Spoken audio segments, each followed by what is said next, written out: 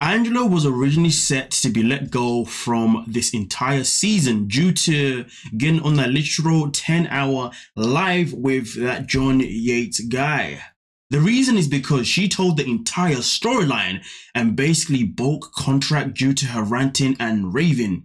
She did have to go settle a suit with TLC due to this, but at the end of the day, they decided due to audience response and also money, aka the real reason regardless, that they kept her story, but they cut legitimately 80% of it.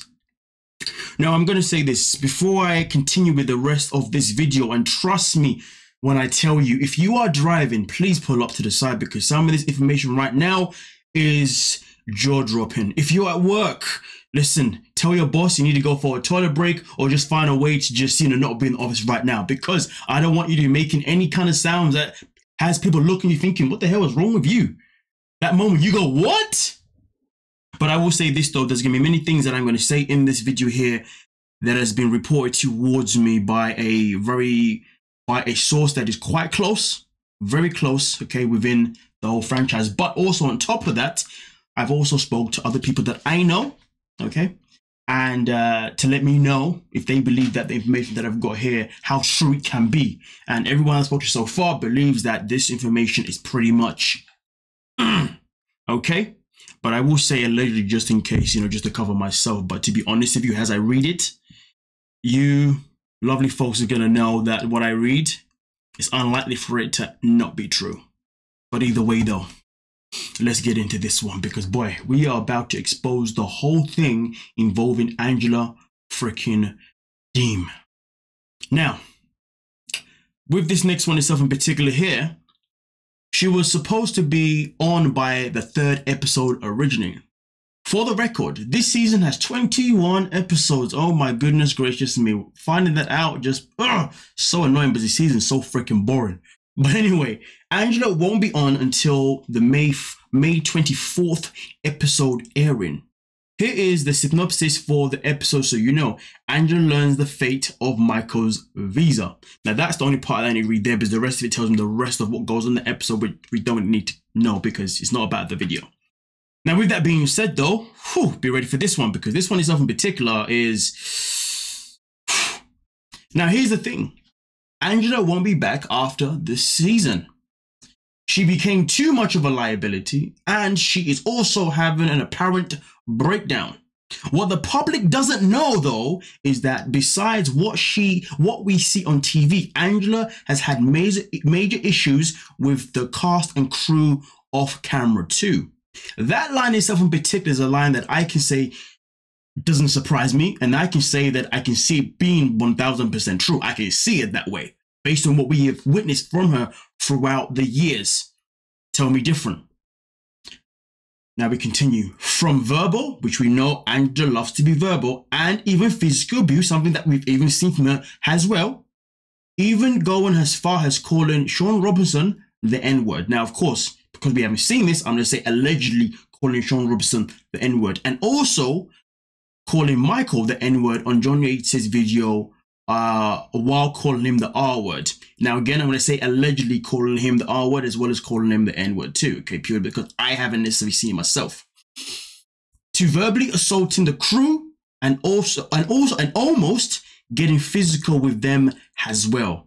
That line right there, verbally assaulting the crew and almost getting physical with them as well, that sounds so freaking true to me, because it's what we've seen her do from time and time again, whether it's been towards Michael and we've seen it on screen, or whether it's been with her and her friends and we've seen it reported on TMZ, or was it TMZ? I know it got reported on The Sun and reported by myself and other people. So we know she has the ability to be verbal and to be physical. So again, I find that one hard to not believe. Then we move on. I'm warming you up. It only gets worse. It only gets worse. Now we're really going to go into the nitty and gritty. Okay? We all know Angela is abusive, as we've seen. She's also been abusive to Avery's mum. She's obviously someone else who was part of the show before. Rebecca off camera. Now I'm going to say allegedly has been abusive to Avery's mum, and also allegedly towards Rebecca off camera too. And has had to and has had to be walked off stage numerous times on set, which wouldn't surprise me. Here's the thing though, it all goes well. If it all goes well with Michael's green card or visa, he may be back for his own single life or other 90-day fiance franchise. Interesting. I mean, to be fair, the man needs the bag. So if I was him, I'd probably freaking do it. You know what I mean? Regardless of what he's going to do. Angela also tried pulling it's either me or Michael. And let's just say Michael won that game fair and square. I mean, that does sound accurate to something that Angela would probably do. Now we continue. Here we go. Speaking of Angela. So speaking of which, Angela has come out and admitted that all the money both of them made, because remember, without Michael, she wouldn't even be on the show, let alone come back, was coming through her, and she spent it all on surgeries, her teeth, and travel. Travel not spent seeing Michael, by the way, but to her shitty meet and greet and other places. She recently gone on Honest Advice Live, obviously, which we saw, okay, and tried to act the victim by saying Michael scammed her, etc. Then also admitted she controlled the money and spent it and sent it to him, and also send none of it to him. That's what you should really say there, right? It's interesting, isn't it? Because in life, you can watch someone for however long you watch them. And when you watch that person, you become familiar with their mannerisms, with their habits, with everything that they do. If somebody tells you something that pretty much is in line with that person's behavior, it's hard for us to ever sit and say, damn, there's no way this could be this could be a lie. It's just so close to the truth, you know? Now I will say this though, you know, bear in mind though, another reason why I have to be very careful when I say, obviously, you know, these things can be alleged, because the people or the way I've got this information from, you know, well, people's identities have to be protected, if you dig what I'm saying. But with that being said, though, let's move on to the next one, because this one right here, and I'm pretty sure you can already see what it says right there. Yes. By the way, some inside tea. Angela never intended to marry Michael originally. This was actually the reason she was so adamant about marrying in the States, because she was going to send him home before the 90 days and end it. The show told her that if she doesn't actually make some type of move, then they weren't interested in her story anymore. It had nothing to do with her wanting her family there for the wedding, etc. It was the fact that they weren't going to follow them anymore.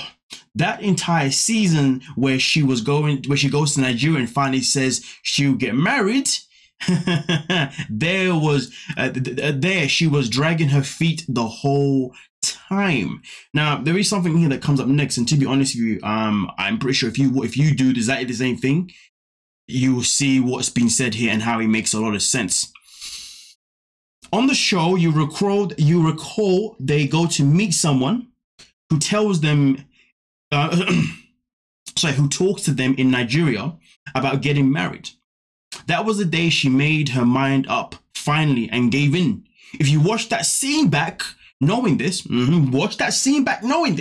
you can tell she was defeated and realized it. Fame was more important to Angela than anything else. As we know from her 2 times on the Murray show with her pedophile daughter, before this and the Trish show too, Angela will do anything to get on TV, including marrying a man she doesn't even like.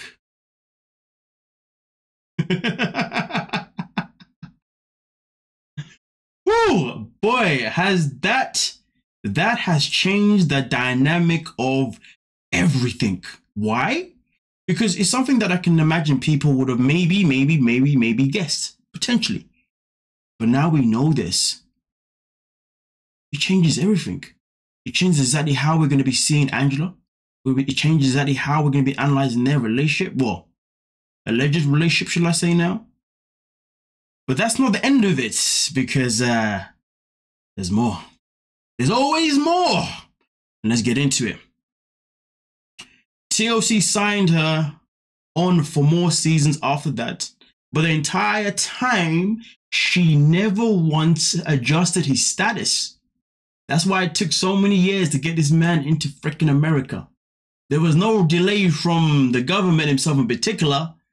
It was Angela Deem taking her time to adjust his status until finally they pulled the same shiz. Basically, if you don't get him over here, we can't do anything more about it, because she's going to watch Michael be dragged around on an iPad for another season. Exactly. Who's going to do that? We can't do that, can we now? No one. Angela has admitted on her live that she never adjusted his status. Still, she did this for a reason. She didn't want to be with him. Her missing persons report was BS. She also admits this is in her video. She was literally saying she kicked him out, and then was Pikachu's surprise face when he left, like she told him to. So Michael didn't run away, allegedly. Michael actually left him. Angela told him to leave. The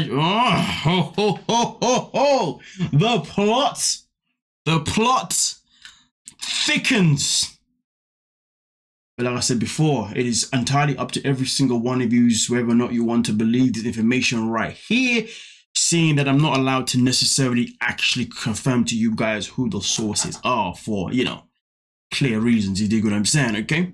So obviously it is entirely up to you whether or not you want to see this information as truthful, or if you want to see the information as speculation, or just as complete BS. But there's one more to go, and then we are done, okay? Listening carefully. Overall, it's obvious to anyone with eyes that Michael was using her technically. There may have been a small part of him that liked her, but it was very brief. However, no one ever seems to bring up the fact that this woman spent all the money they made together on the show. How she would have always been alone, but Michael just wasted years of his life and now has problems due to his reputation being destroyed as a scammer. If you ask me, the biggest scammer here is Angela, but she just fumbled the bag on this season. So by the time her episode airs, there will be about 10 episodes left. And by the way, she won't even be on more than roughly 6 of those. So you only get paid for your episodes that air. And if the storyline is cut like it is here and edited down so much, well, that's more than half of your paycheck. Kudos. Gone, cheerio, done and dusted. Now here's the thing, like I said at the very beginning, after I received this email, stuff particularly here, you know what I mean, from a reliable source, I then also spoke to someone else and others that I know who were also close within the industry stuff in particular, and I said, hey, so tell me about this, how true do you believe this is, or how true do you know it to be? And I was told that they believe it to be true, but they don't necessarily they believe it true based on what they have seen. They believe it to be true, not that it's true based on what they've seen, but also on top of that, let's talk about this last bit here. I was told also at the same time it was better for TLC to pretty much not necessarily bring her back in because they profit from it, but it was better off for them to, if they were going to bring her back in, which she has, to bring her back in just for the last few episodes, purely because that means they will have to pay her less money, okay? Because of course you get paid per episode, or the episode that you appear on, do you see what I'm saying? And the less episodes that she gets paid, that she appears on, the less money that she would then get paid. Therefore, TLC don't have to worry too much about paying her a whole season's worth of money, given the fact that they are now, or based on this, officially done with her. Do you see what I'm saying? So, given that this is all true now, I do wonder though, once the season is over, I do really wonder if Angela Deem is going to speak out some more. Now, I will say this though, there's also another part of this information here that I got that I couldn't show you guys. There's got other stuff that I can't show you, where he talks about how Angela Deem is generally doing all of these things right now because she is starting to have somewhat of a breakdown, and that is why she ended up going on the live stream with Johnny Ace at the time and saying all of that freaking madness, okay? And obviously when it came to the whole auntie advice thing, that's another life that really and truly she wasn't meant to be a part of course. In that one, she did behave. She didn't actually say too much at all. But all of these things here are signs of her pretty much, you know, well, the first one was a sign of her breaking down. And then obviously now it's more of like a damage control. Now, here's the thing.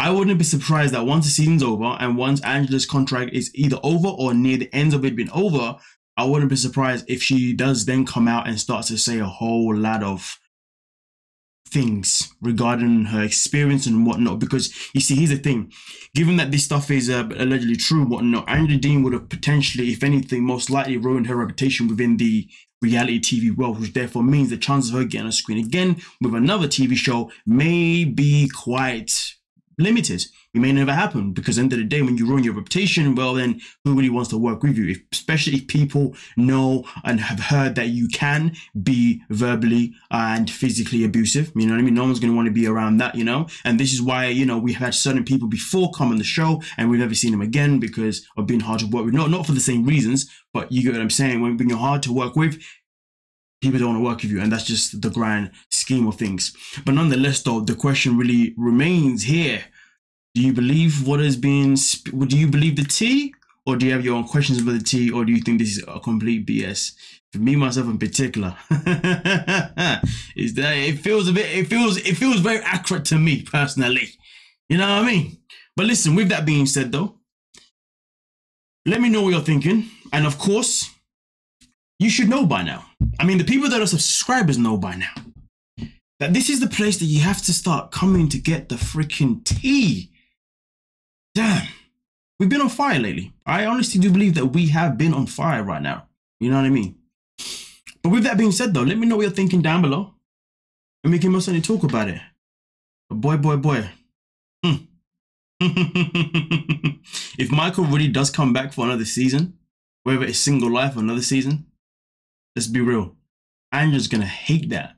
Because why? Because the man is still going to be in the show, and he's finally going to start. He's finally going to end up earning money, earning money that's going to be all just for himself, while she's going to be there home, miserable, bitter, pretending to not watch and going, "Oh look, what's he doing? Oh look, what?" You know how like in life, you get like those people that will, like, for example, you get people who like let me give you an example, like in the wrestling world, for example, okay, you got Eric Bischoff, somebody that did it for years. Now he's not really in it. What's he got now? He's now got a YouTube page. So now he just watches wrestling and then gives his own critiques and talks about, oh yeah, but I wouldn't have done it this way, or this should be that way. Jim Cornette does the same thing, blah, blah, blah. Those people that are no longer in it, so therefore they just review it and all that kind of stuff to stay relevant and stay important, right? No disrespect to Eric, of course, here, but I can imagine Angela Dean after this potentially starting her own little her own little page, you know, doing reviews on night days and being like, oh look, you know what guys, I'm telling you right now, this is the truth. No, I know this part they faked it. Oh, look at Michael, he must think he's better without me now, you know. I can see her going down that route. Boy, if she goes down that route, that'd be crazy. But then when she goes down that route, she's then gonna realize how hard YouTube really is, if you know what I'm saying. She's gonna understand how hard it really is to be consistent, to make sure that you're on top of things, and to make sure that you're doing your best to connect with people online. You know what I mean? I'm just saying though, I wouldn't be surprised if she ends up becoming one of those people, if you know what I mean. But with that being said though, let me know what you're thinking down below in the comment section. Don't forget to like and subscribe. Hopefully by the end of this video we'll be, how many subscribers have I got now? I don't know. We got more. That's just the grand scheme of it. Peace.